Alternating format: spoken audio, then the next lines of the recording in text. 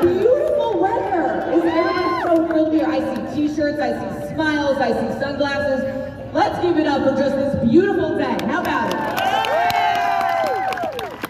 I'm State Senator Mallory McMorrow, and we have 4 days left. Are we ready? Yeah! We have 4 days left to prove that here in Michigan, hate won't win. We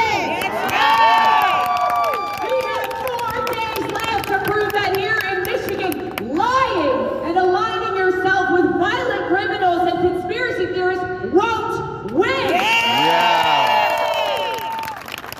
We have 4 days to write a new playbook from right here in Michigan that the rest of the country will follow. Are you ready? Yeah. Now I'm going to do something right now. I know everybody here, you're already engaged, you're already involved. We're going to do something just to test that out a little bit.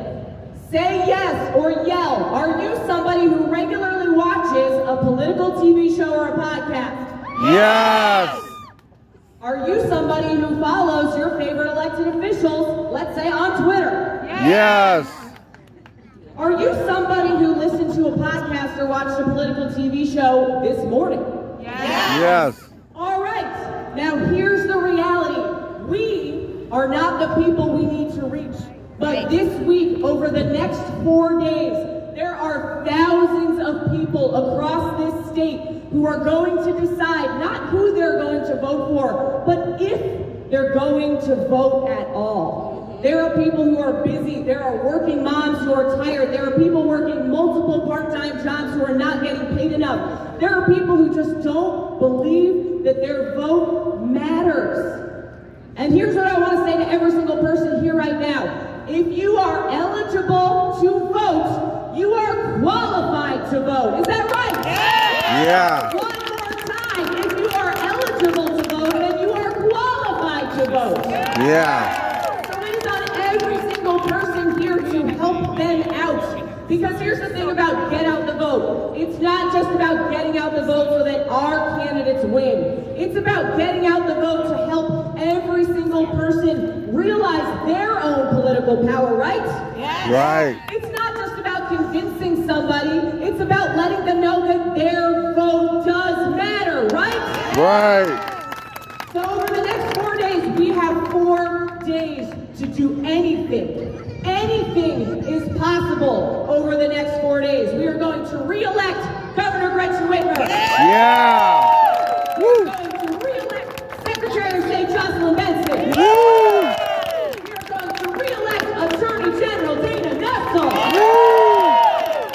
We are going to re-elect Congresswoman Haley Stevens, who's coming up next. Yeah. Yeah. And are we going to do this? Ready? Are we going to flip the Michigan legislature? Yeah.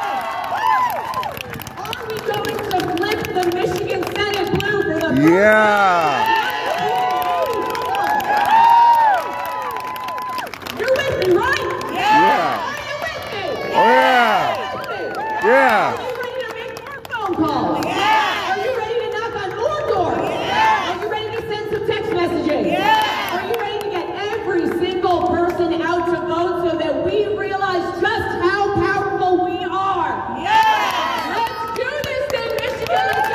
All right. Yeah. And I am so honored to introduce you to next somebody who shines so bright that she does not even need it. These shoes, I need to figure out where these shoes came from. Our Congresswoman Haley Stevens! Yeah.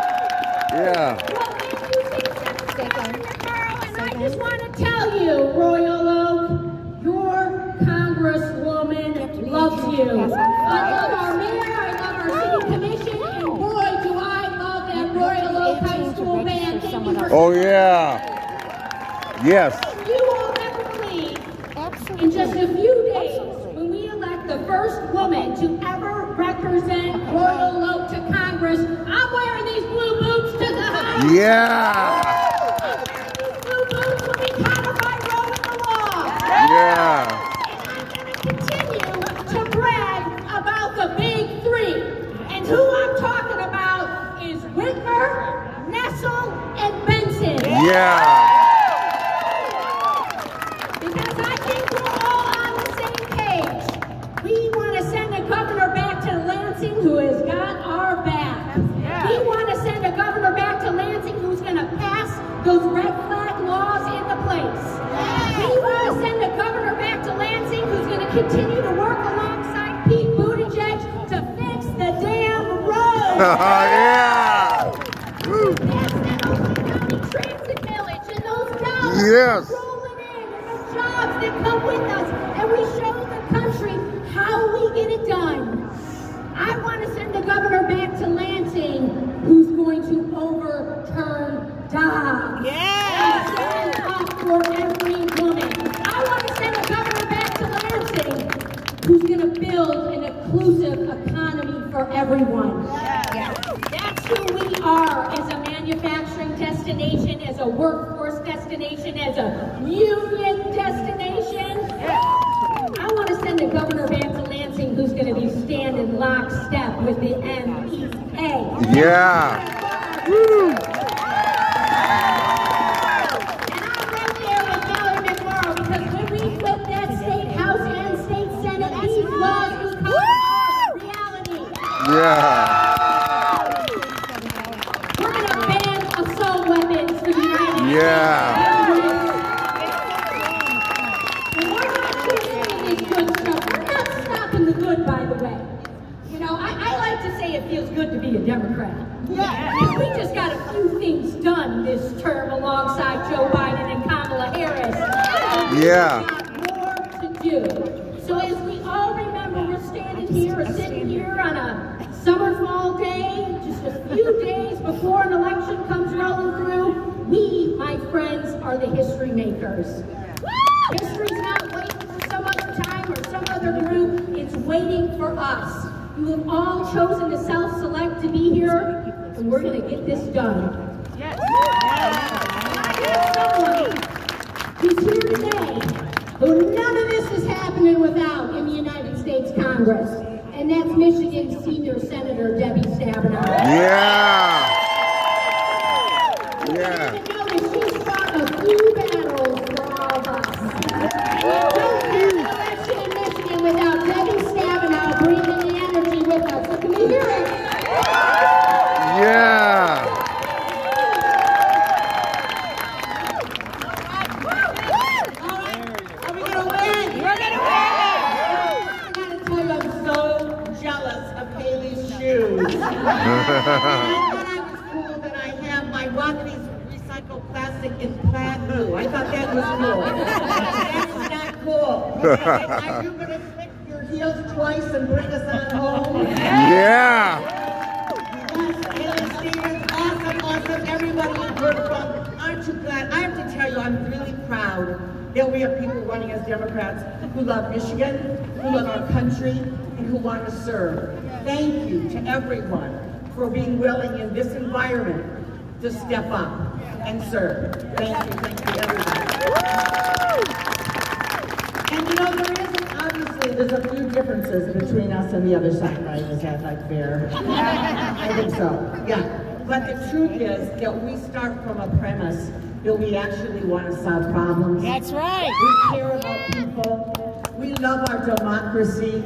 When we lose, we don't take our ball and go home. We don't cry like a bunch of babies. Right. We get up again. We go back. We figure out how to do stuff better, and then we win. And so that's what we do. That's what we do. And so when we look at what's happening, and I know you know this, but it really is our whole democracy on the line. When we talk about all the issues, yes, there are kitchen table issues, but the frame, the house that the table is in is called democracy. Yes. That is the house. And the whole house right now is in a very difficult situation. So there's a lot of things. There's a lot of reasons to get to the polls. And we know that when we talk about the reasons, we also, in addition to protecting our democracy, have to talk about protecting our freedoms. Nobody should make a decision for a woman, for anyone who is pregnant, as a resident or not. Yeah. Whether or not they will be pregnant. Every reproductive choice should be made by us, should be made by women, should be made, frankly, every healthcare choice. Every healthcare choice. That's right. Should be made by the individual and their doctor. Yeah. You know, Peter Dixon, whoever else wants to be in the room, they are not welcome to be in the room. And we also need to know that we need to believe the Republicans when they tell us what's next. When Clarence Thomas says, next up is marriage equality, next up is our other privacy rights, believe them. Believe them. That is what is next up. Which is why they're going to make sure they do not win. Yes.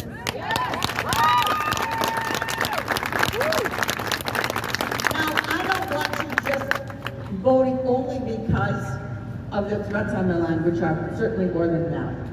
But I have to tell you, we have gotten things done. I'm so proud of our governor. I'm so proud of our Secretary of State and Attorney General for standing up every single day. I'm so proud of what we've gotten done in D.C. under the worst possible circumstances. You know, President Biden inherited a mess. Gretchen Whitmer walked into a situation where all of us had our lives and safety and our families' lives on the line. This was not easy. But they stepped up. We all stepped up. And we saved lives and got children back to school safely and made sure that people could get back to their lives and move forward in a really positive way. And I have to tell you that in D.C., the governor's done the same thing, and so have our other elected officials here. But we've taken on big pharma, we've taken on big oil, we've taken on the drug